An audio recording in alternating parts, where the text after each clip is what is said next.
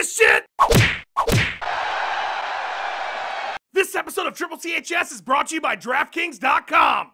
Wake up, sheeple. I know it's been a while since we last spoke, but I had to go underground because things got too hot. Make no mistake though, I have been hard at work, and oh did I find something that's going to change your whole world. Today I want to talk about Anderson Silva, if that even is his real name. Anderson is supposed to fight at UFC 212, but why doesn't he have an opponent? Where is Anderson's opponent? That card is only a month away. He was supposed to fight Kelvin Gastelum, but he was false flagged by USADA. So what is actually happening? Is it just hard to find an opponent for an aging former champion on short notice with most of the division booked up? Wake up, sheep. Nothing is ever that simple. Everything is a complex and convoluted plot that leads to very little if no gain whatsoever. The real reason Anderson Silva doesn't have an opponent yet is because the man in this picture is not actually Anderson Silva. You can tell it so easily. This is ridiculous. They're throwing it right in your face, sheep. Look at this picture of Anderson Silva from 2013. Does that even look like the Anderson Silva we see in this recent photo?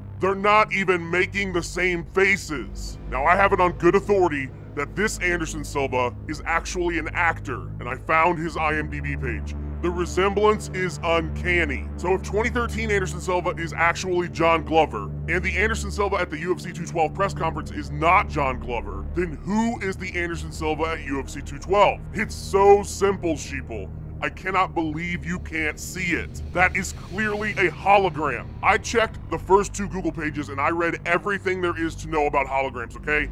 I did the research. That is a hologram, you cannot tell me otherwise. So where is the real Anderson Silva? I have it on good authority from Yahoo's Answers page that the real Anderson Silva is in a black site prison because he was trying to expose the truth about the Muppet Babies being behind the conspiracy to cover up that global warming is being caused by Mark McGuire and the cast of Glee.